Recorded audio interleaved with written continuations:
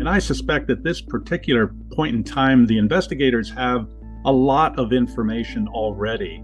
Some of that information they are not disclosing to the public. And it's not that the reason that they're trying to hide anything. I think it's that they're trying to protect the investigation.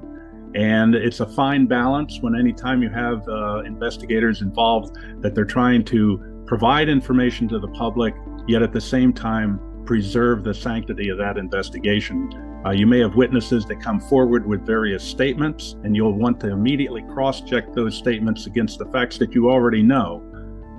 So when you look at the individual material in this case, there are a lot of unknowns, and there's a lot of questions, and I understand that the public is frustrated, and that's understandable.